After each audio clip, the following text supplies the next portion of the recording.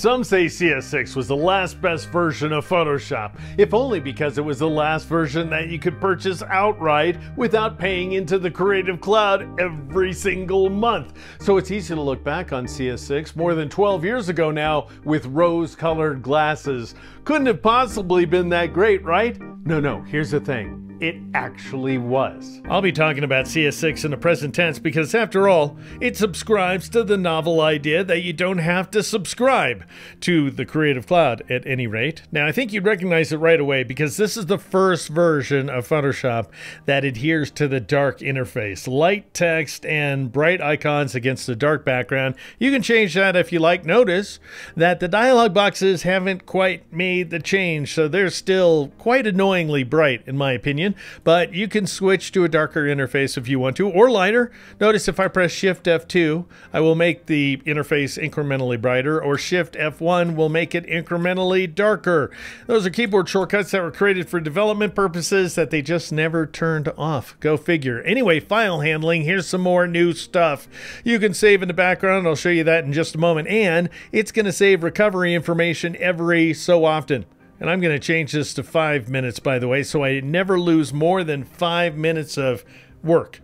In the event that Photoshop crashes, I'll get a recovery file as soon as I relaunch the program. All right, so I'll say okay, and I want to show you that I have a very large file right here. It's based on a pencil drawing that I made using conventional pencil and paper years and years ago, and it's got tons of detail. Check this out. I'll just go ahead and zoom in on this poor guy right here, and you can see that we do have a lot going on, and that is a function of the high resolution scan that I made of this image, and as a result, it's very large. Notice it's 1.79 gigs in RAM, including all of its layers. But let's say I decide to make a change. I'll turn on a different drawing layer right here. And you know what? I'll bring up the navigator panel so I can scoot over to these guys who are a couple of sheep having a conversation. I could zoom out as well if I like, but in any event, notice I have unsaved changes as indicated by this asterisk outside of the parentheses up here in the title tab. And so to update things, I would just go to the file menu and choose the save command, and notice that it gives me a percentage. So right now it's 0% done. It's making some progress. I could switch to a different file. I could go ahead and draw a selection outline. It's still saving away. I could turn a layer off and then back on, and it ultimately finishes the save process without inconveniencing me at all. All right, now let's take a look at Photoshop CS6's new and improved crop tool. It's this guy right here. It looks the same as ever, and you get to it just by pressing the C key, but it really is something different. Notice as I drag the crop boundary, I am seeing a preview of what the image looks like in the background. And so I always know exactly what I'm getting rid of, and that goes for if I rotate by dragging outside the crop boundary as well. You can see that I'm rotating the image and not the boundary, so I have a better idea for how things are going to look. I can switch from unconstrained to 16:9, let's say, so a different aspect ratio if I like. Here's the important thing. Notice this new checkbox, delete crop pixels. Turn it off. Why don't you? That way you'll get a new layer here inside the layers panel, and you won't get rid of a single pixel even when you press the enter key or click on this check mark up here in the options bar. And so notice if I zoom in and I switch to the move tool, I can drag the image around. Nothing has been permanently cropped away. Okay, here's another way to work. I'll go up to the file menu and choose the revert command just to reinstate the original version of the image, and I will press the C key for the crop tool, and you can just drag if you want to, like in the old days, to create a new crop boundary like so. And now notice up here in the options bar that we have yet another new function, the straighten tool, and you can either select it and drag if you like, or you can get to it on the fly by pressing the control key or the command key on the Mac. And notice, just drag along the horizon line and you straighten the image automatically. And then I'll just go ahead and hone in on this guy a little bit, maybe drag him over a little bit, although that I could do after the fact. Even if he's way up here, I could accept that crop like so, and then press the V key to switch back to the black arrow tool, that is the move tool, and drag him around to wherever I like. Now, even though Photoshop CS6 does not require you to subscribe, I kind of do. And And it's free after all. It's a public service, don't you know, to me.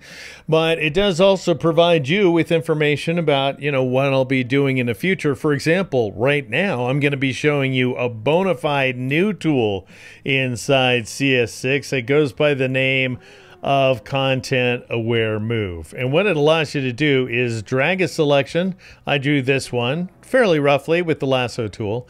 And then Photoshop is not only going to move the selected region, but it's going to fill in the old stuff using Content Aware Fill. Now, it's not necessarily going to be perfect. We've got this bad edge right here, and the feet are quite messed up, in which case you can change this adaptation option after the fact. So if you've got a very loose selection, then you can change adaptation to very loose. This would be analogous to lowering the structure value, by the way, in the more recent versions of Photoshop. That doesn't look good, though. We've got more grass encroaching on her head, and then we're losing her feet entirely. So in that case, you can just change it to very strict. So if you have a tight selection, this would be analogous to raising the structure value. Incidentally, then we're going to get a better effect. If you want a better effect still, then try undoing that modification, switch back to the lasso tool, and add. So I'm just shift dragging around here and there, sort of in front of her a little bit, above her hands and her head, and then shift drag down below. So I'm just increasing the size of the selection. That can help. And then I'll switch back to that Content Aware Move tool, and I'll go ahead and drag her up to a different location, and it's going to happen immediately. Nowadays, you have the option of transforming things before you apply them, but this actually looks quite good. Now, you have another option where this tool is concerned, and so what I'm going to do is I'm going to grab my rectangular marquee tool, and I'm just going to go ahead and select these guys that I drew actually inside of a totally different software, inside Affinity Photo on the iPad, for what it's worth, but I can still open it here inside CS6. And so I'm going to take this guy and I'm going to move him over using the Content Aware Move tool. But notice that we have this option extend right here.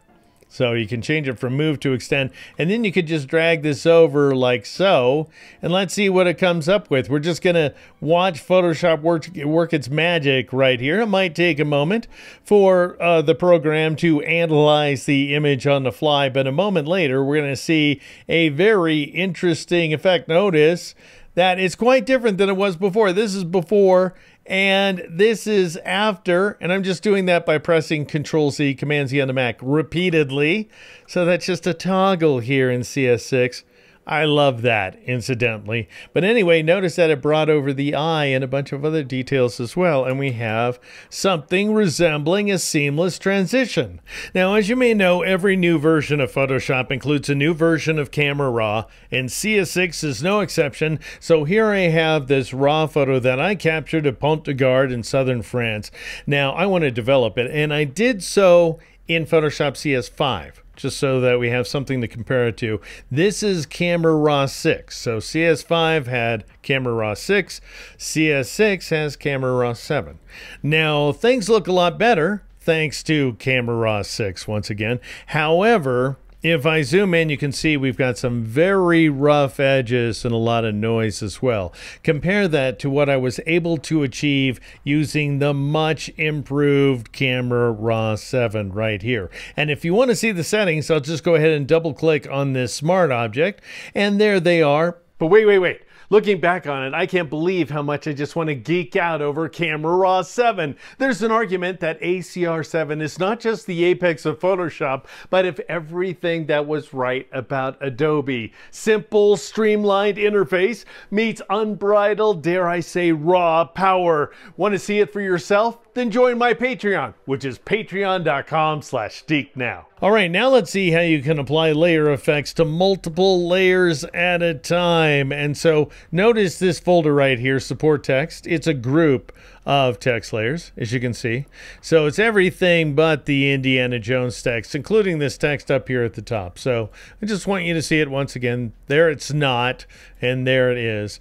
Now I want to apply a drop shadow and a stroke to all of these layers. In CS5 and earlier, I would have to hit each layer independently. Now I can apply layer effects to a group, which saves so much time. So I'll click FX, choose drop shadow. I'm going to crank the opacity up to 100%. I'll take the spread up to 100% as well. So with that, we have a nice sharp drop shadow up here at the top as well. And then I'll take the size down to a mere 2 pixels. Then I'll click on stroke because we want some outlines, and I'll take that size value down to 2 pixels like so. And I'll click OK, and we've affected multiple layers at a time. Now let's say you don't really want all of these layers to be affected. This movie poster text down here at the bottom, a drop shadow and a stroke are just too much. So all I have to do is grab that layer, it's right here, and just drag it out of the group, and you can see that it's no longer affected. All right, now let's take a look at another new feature in Photoshop CS6, which is the blur gallery. And so notice that here inside the layers panel that I have the hummingbird separated to its own layer and the tree layers active. And so I'll now go up to the filter menu, choose blur, and choose field blur to bring up the blur gallery, which takes up the entire screen. Now this point right here is the center of the blur effect. We'll come to that in a second. Notice if I increase the blur value, not surprisingly, the scene gets blurrier. And if I were to take it down back to its default, which is 15 pixels, then I would have a more sort of credible effect, I think. But now let's say that I want the tree to be less out of focus. Then I would set a pin just by clicking, and I would take this value down, and I'll just go ahead and take it down to 5 pixels, let's say. And I could do that over here as well. And so I'll set a pin, and I'll go ahead and take it down to 5 pixels so that we have just a little bit of blur, depth of field, in order to offset that hummingbird, at which point I'll click OK. All right, now let's say you decide to apply field blur inside of a selection. Then I'll go ahead and switch to this image right here. And if I switch to the channels panel, you can see that I have an alpha channel called gradient. To load it as a selection, just go ahead and Control or Command click on that thumbnail like so. And then I'll switch back to the layers panel. You can see that this region is selected. Trust me that we have a kind of gradient going on right here on the bottom edge. And now I will return to that same command, but I want to reapply blur gallery, that is. So I'll press the Alt key or the Option key on the Mac and choose that command. And that will revisit my previous settings, including all of those pins. I don't want those anymore. So I'll go ahead and reset them like so. So I'm just removing all the pins, and then I'll set another one. Doesn't really matter where in this case. I'll just put it there. And I'll change the blur value, let's say, to 20 pixels this time around. So I have a little bit of extra blur going on. Now you can see that we do have a depth of field effect, but it's not particularly realistic because it just kind of fades out. Do you notice that? The blur becomes less opaque. That doesn't make any sense. What we want it to do, what we want the effect to look like, is that the waves are gradually coming into focus as they come toward us. And to make that happen, you want to go up here to this often overlooked option, Selection Bleed, and I'm just going to go ahead and crank it up to 100%. And what that does is it bleeds the blur into the selection, creating a more credible effect as we're seeing right here, at which point I'll go ahead and click OK. All right, so much for the pixel level stuff. Let's take a brief look at vectors. Photoshop CS6 now gives you control over fill and stroke attributes, so that's something new. Here I am looking at a rounded rectangle. It is a vector-based shape layer, so I'll go ahead and switch to my black arrow tool, which Photoshop calls the path selection tool. Select that guy. I don't want to fill, so I'll just go ahead and set it to none. That is such a miracle compared to Photoshops of the past. And now I'll change the stroke to white. And notice that it's pretty darn thick at this point. Also notice that a line edge is turned on. And this can really kind of drive you bonkers. So go ahead and zoom in right there. And notice that we're not aligning to the edge. We have this anti-aliasing right there. I don't want that. So what you have to do, in addition to turning on that checkbox, you have to dial in a pixel-based line weight value. So I'll go with 12 pixels and everything looks great. All right, now I want a dotted outline. And so I'm going to click on this bar right here and then click on more options. And that's going to bring up our dash line settings. And so I'm going to go with the dash value of 0 and a gap value of 25 pixels, let's say. Initially, it's not going to look like anything. We're not going to have a dash line at all until I change the caps to round.